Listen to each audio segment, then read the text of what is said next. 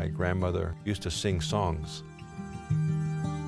She'd sing about gardens, and she'd sing about rain. She'd sing about deer, all kinds of things, and these were such beautiful songs. I could just see them in my mind. And it just stuck in my head that, wow, my grandmother really, really is in touch with the earth, and she really took care of it. She was just completely a part of the world.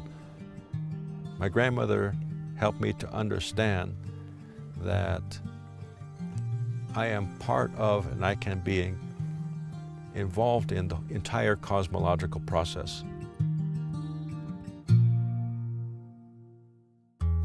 The Colorado Plateau is 130,000 square miles.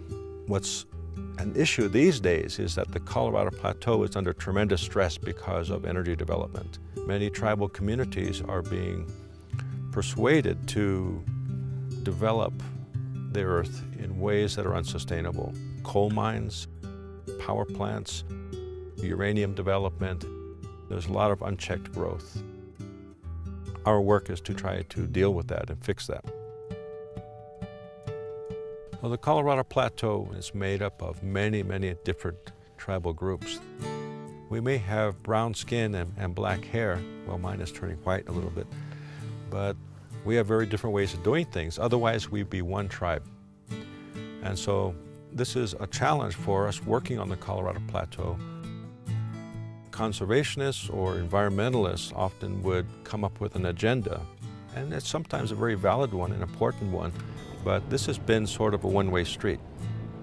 To be an effective force on the Colorado Plateau, it's important to engage with tribal communities, and to do so in a way that respects political sovereignty and cultural sovereignty.